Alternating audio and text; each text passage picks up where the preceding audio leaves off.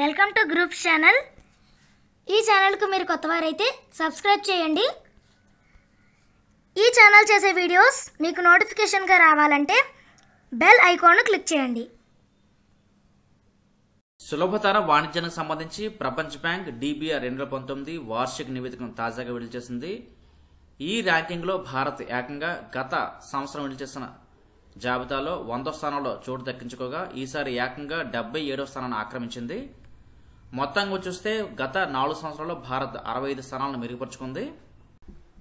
ఈ ప్రపంచ బ్యాంక్ నివేదిక మొత్తం 190 దేశాలను పరిగణలో తీసుకుంది. ఈ నివేదికకు గాను 10 పారామీటర్స్ లో ఆయా దేశాలు సాధించిన పురోగతి ఆధారంగా ఈ ర్యాంకింగ్ విడుదల చేసింది. ఇంకా ఈ ర్యాంకింగ్స్ ని ఇవ్వడానికి ప్రధానమైన ఆధారం డిస్టెన్స్ టు ఫ్రాంటియర్. ఈ డిస్టెన్స్ టు ఫ్రాంటియర్ అనేది 0 నుంచి మొదలై 100తో ముగుస్తుంది. 0ను లో పెర్ఫార్మెన్స్ సూచిస్తే 100ను హై పెర్ఫార్మెన్స్ ఫ్రాంటియర్ సూచిస్తుంది. ఈ దేశాలు ఈ DTF సాధించిన గణాంకాల ఆధారంగా ర్యాంకింగ్స్ ని ఇవ్వడం జరిగింది.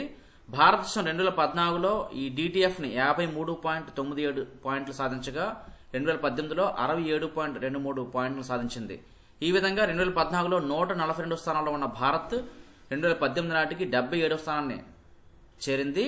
మొత్తంగా చూస్తే ఇదివరకు చెప్పినట్టు మొత్తం 65 స్థానాలని గత 4 సంవత్సరాల్లో మెరుగుపరుచుకుంది. అలాగే గత 2 సంవత్సరాలతో పోలిస్తే 53 స్థానాలు మెరుగుపరుచుకుంది. 2016లో 130 స్థానాలు ఉండగా 2018 నాటికి 77వ స్థానాన్ని చేరుకుంది. ఇక ఈ జాబితాలో మొదటి స్థానంలో నిలిచిన దేశం న్యూజిలాండ్, తర్వాత సింగపూర్, డెన్మార్క్, హాంకాంగ్, అలాగే అమెరికా 8వ స్థానంలో, చైనా 46వ స్థానం నిలవగా మన పక్కన ఉన్న పాకిస్తాన్ 136వ స్థానాన్ని పొందింది. అయితే భారత్ 100వ ర్యాంక్ నుంచి 77వ ర్యాంక్ చేరడానికి తోడ్పడిన అంశాలను మనం చూస్తే మొత్తం 10 పారామీటర్స్, ఈ 10 సంస్కరణలో 6 భారత్ ఈ సంవత్సరం కాలంలో ముందంజలో ఉంది. అవి చూస్తే వ్యాపారం సులభంగా ఆరంభించడము, నిర్మాణ మందులు, విద్యుత్ సదుపాయము, రుణాలు, పన్ను చెల్లింపులు, భిన్న సరిహద్దుకుండా వ్యాపారం. ఈ 6 అంశాలు మెరుగుపరుచుకున్న కారణంగా ఏకంగా 100వ స్థానం నుంచి 77వ స్థానం చేరింది. ఇందులో ప్రధాన కంట్రిబ్యూషన్ చూస్తే బిల్డింగ్ పెర్మిట్స్ మరియు ట్రేడింగ్ అక్రాస్ బోర్డర్స్, ఈ 2 ఇండికేటర్స్ లో భారత్ ముందంజలో ఉంది.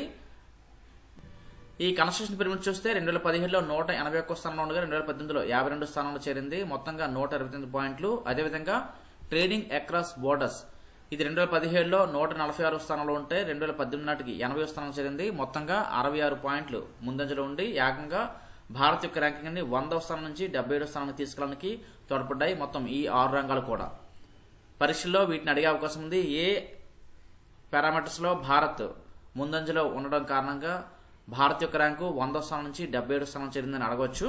ఈ నివేదిక భారత్ కొన్ని అంశాల్లో ముందంజలో ఉందని చెప్పింది.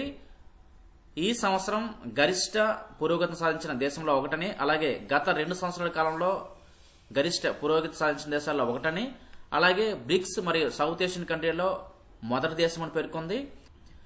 అలాగే గత 2 సంవత్సరాలతో పోలిస్తే ఏకంగా 53 స్థానాలు మెరుగుపరుచుకున్న పెద్ద దేశంని కూడా వరల్డ్ బ్యాంక్ పేర్కొంది.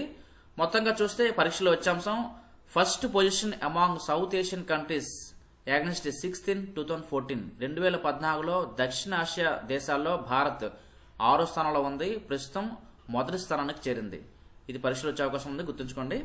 భారత్ చేసిన లేదా చేస్తున్న సంస్కరణలు ఇక్కడ ప్రధానంగా ప్రస్తావించింది. వ్యాట్ స్థానంలో తీసుకొచ్చిన GSTని, అదేవిధంగా ఈ GSTకి సంబంధించి నమోదు ప్రక్రియ వేగవంతం చేయడము, అలాగే కార్పొరేట్ ఆదాయ పన్ను తగ్గించడము, ఇంకా రుణ రికవరీకి సంబంధించి IBC ఇన్సాల్వెన్సీ బ్యాంక్రప్టీ చట్టాన్ని అమలు చేయడము, NPAలను తగ్గించేందుకు చేపడుతున్న చర్యలు, రుణ రికవరీ కోసము ట్రిబ్యునల్స్ ఏర్పాటు చేయడము, మొత్తంగా 6 ట్రిబ్యునల్స్ ఏర్పాటు చేశారు. అలాగే ఇతరులు చెప్పినట్టు భవన అనుమతుల వేగవంతం చేయడం కాకుండా నిర్మాణ అనుమతి భారాన్ని కూడా తగ్గించినట్లు వరల్డ్ బ్యాంక్ పేర్కొంది. మొత్తంగా చూస్తే 2014లో 142వ స్థానంలో ఉన్న భారత్ 2018 నాటికి 77వ స్థానానికి చేరడం భారత ఆర్థిక వ్యవస్థకి సుపరిణామం చెప్పవచ్చు. ఈ టాపిక్ సంబంధించి PDF ని కింద డిస్క్రిప్షన్ లో ఇవ్వడం జరిగింది, చూడండి. అలాగే ఈ వీడియో మీకు నచ్చితే లైక్ చేయండి, షేర్ చేయండి. మరొక మంచి వీడియోతో కలుద్దాం. Thank you.